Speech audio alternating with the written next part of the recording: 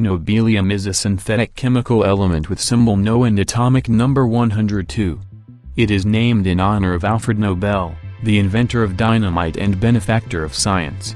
A radioactive metal, it is the 10th transuranic element and is the penultimate member of the actinide series.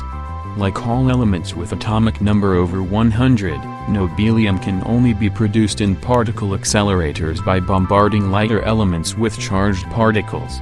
A total of 12 nobelium isotopes are known to exist. The most stable is 259 NO with a half-life of 58 minutes, but the shorter-lived 255 NO, half-life 3.1 minutes, is most commonly used in chemistry because it can be produced on a larger scale. Chemistry experiments have confirmed that nobelium behaves as a heavier homolog to ytterbium in the periodic table.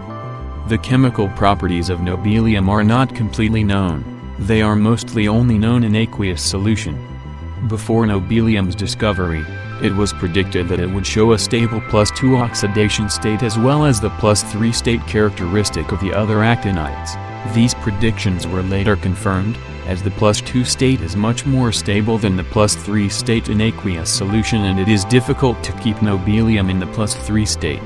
In the 1950s and 1960s, many claims of the discovery of nobelium were made from laboratories in Sweden, the Soviet Union, and the United States.